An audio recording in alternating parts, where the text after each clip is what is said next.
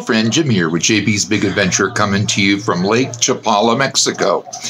And on this video, I'm going to talk to you about an experience that we recently had with Amazon that I think is really important for you to know about, especially if you are going to be moving here to Lake Chapala, Mexico, and are looking at getting packages sent to you.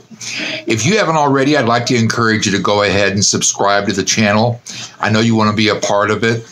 It's simple, fast, and it's easy. On the bottom right-hand corner of the video, there is a red box. Tap on that, and you are subscribed. Also, give us a thumbs up. That lets YouTube be able to use the analytics. There were more and more people that are looking at Lake Chapala to move to or come visit are able to get these videos. So, on to our Amazon experience. So Barbara and I had actually ordered a cell phone, and it turned out that we ordered it and we tracked it from Albuquerque to California border and then into Mexico City. And it turned out that that was about 2 months ago when we still haven't seen the phone. And I had some important things that I was needing to get, medications and such from Albuquerque. And we have a UPS store there, and it turned out that that's where these items were at. So we made a decision to go up to take a plane flight over to Tijuana and then go across the border and stay a couple of nights in San Diego. So what we did was we ordered some items. I ordered some items on Amazon US to have them delivered to where the motel was going to be in San Diego. There was a UPS store right close by. So I ordered these items, and it said if I ordered it within, I'm just going to use an example of 3.5 hours, that it would actually get there on March the 3rd. And so what we did was I ordered these items. I got the confirmation that they were there. They arrived on March the 3rd. Our plane flight actually got in on the 4th. That was a Friday afternoon. The very first thing that we did is we went right over to the UPS store. Now, here's what was really interesting. On our ride over to the UPS store from basically the border, the CBX at the border of Mexico and US, our driver actually had mentioned to us that sometimes he drives part-time for Amazon. And what he does, he goes somewhere and picks up boxes and then goes and delivers these boxes and does that for Amazon. It can make good money, $150, $200 in a day's time, we understand. And so didn't even think about it. We got to the UPS store. Barbara went inside to check on our things to pick up our packages, and it turned out that they weren't there. It turned out that the items that I ordered from Amazon, in fact, were not in San Diego. They were not at that UPS store. So being the 4th and being we were coming back at the beginning of the following week, I right away made a phone call to Amazon to find out, in fact, how could these items not be there? The UPS store, the ownership there said that they did not receive anything, but yet Amazon showed that it did. So in contacting Amazon to find out what was going with that, end up finding out that yes, they get these drivers.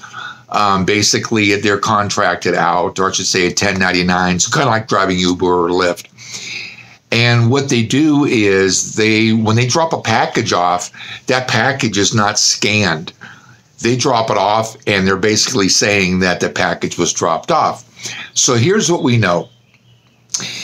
Either somebody in the UPS store got the boxes because there was a few boxes, or the person that was actually delivering it through Amazon did not get it delivered and end up keeping the box.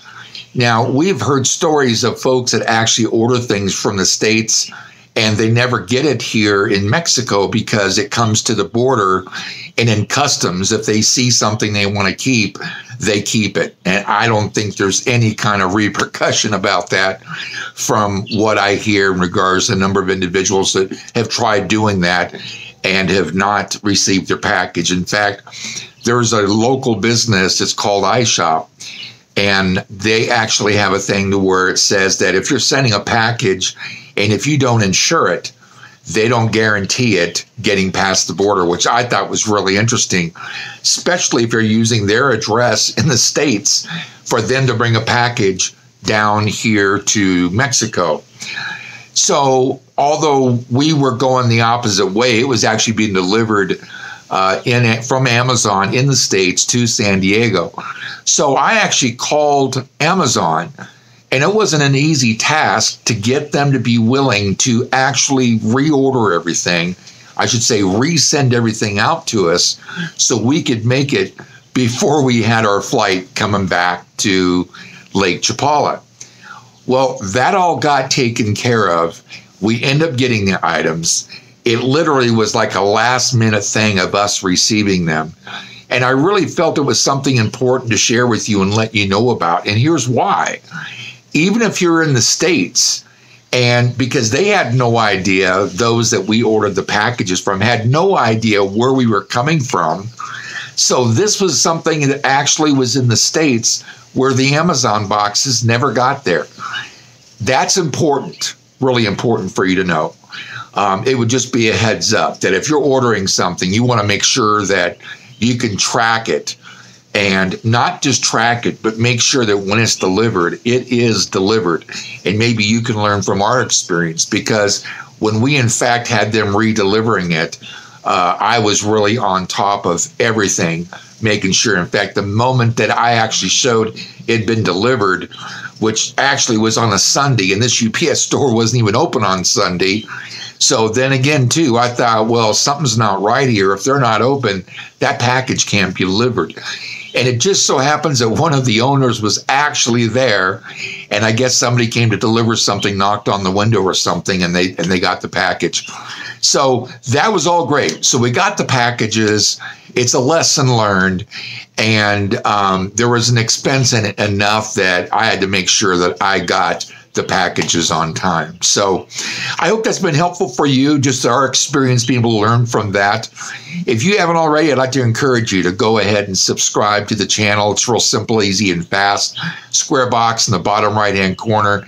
You can tap on that and you're subscribed to our channel. On top of that, you can give us a thumbs up. That lets people know that you liked the video, they found some value, and that value could be yours also. Also, you can comment if you'd like to ask a question or maybe have an idea of an upcoming video. We'd love to communicate with you. That's a great way to do it. And also, we've got to go ahead and hit the bell. What the bell does is immediately notifies you when a new video has actually come out, and you don't want to miss any of our new videos. So with that, as always, thank you so much for being a part of this video and this channel. We appreciate you. Have an awesome day. We'll see you on the next video.